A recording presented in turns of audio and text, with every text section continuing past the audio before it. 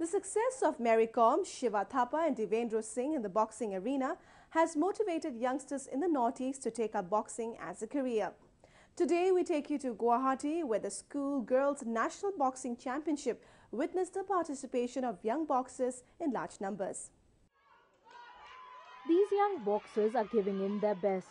They aspire to prove their mettle at the international level. Around 319 girls from 18 states participated in the 59th Schoolgirls National Boxing Tournament held in Guwahati. The 4-day-long event was organized by the Directorate of Sports and Youth Affairs, Assam, under the banner of School Games Federation of India, with an aim to promote boxing. किसी का भी development के लिए physical और mental growth दोनों होना पड़ेगा। तो मेंटल ग्रोथ के लिए तो किताब है, फिजिकल ग्रोथ और हेल्थ मेंटेनेंस के लिए स्पोर्ट्स या फिजिकल एजुकेशन जो आप हम लोग बोलते हैं वो भी इंट्रोड्यूस करना बहुत जरूरी है। ये मेरी फर्स्ट बाउट थी और मैं इसमें जीत चुकी हूँ और मुझे बहुत अच्छा लग रहा है कि मैं फर्स्ट टाइम मैं गुवाहाटी पे आई हूँ अभी असम में और मुझे बहुत अच्छा लग रहा है यहाँ के और मुझे खेल के भी बहुत अच्छा लगा, बहुत ही ज्यादा अच्छा लगा। The Northeast has produced several boxing icons like Mary Kom, Shiva Thapa and Devendro Singh, who have won laurels for the country at the international level.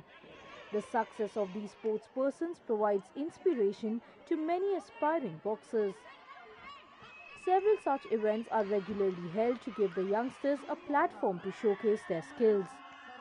Shiva Thapa और मेरी कॉम को देखकर ही हम लोग बॉक्सिंग खेलने के लिए ये सहारा मिलता है, तो हमें भी ऐसा ही हमें भी खेलने का फील होता है ना, तो हम भी ओलंपिक खेलेंगे, इंटरनेशनल खेलेंगे। मेरा भविष्य ये चाहते हैं हमारे इंडिया के लिए, हमारी आसाम के लिए कि मैं बहुत अच्छा प्लेयर बने, जैसे मेरी आसाम और इंडिया का नाम रोशन हो जाए। There is no doubt that youths from the region are second to none in terms of talent.